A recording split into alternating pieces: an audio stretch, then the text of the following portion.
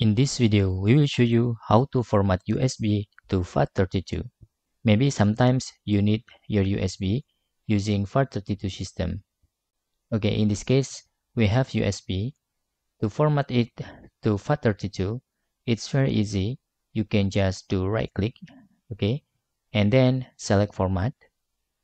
After that, in the file system, you can select FAT32, and in here you can click start to start the formatting your USB and click OK. Okay, this is the method 1. If you just want to your USB using file system FAT32.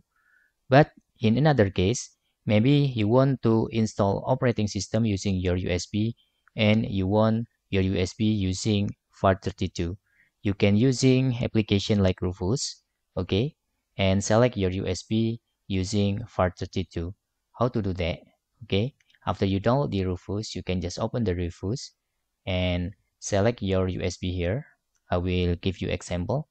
Select your USB here and select the OS, and I will select the OS first to make this easy. Okay, after that you can see here the file system content NTFS or FAT32, and you can using FAT32 if you want to use your USB as bootable operating system, and you can click start.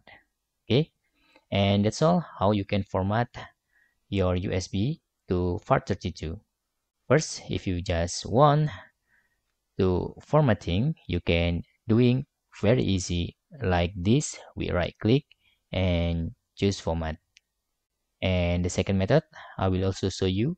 You can also using your USB as bootable using FAT32 file system using Rufus, of course.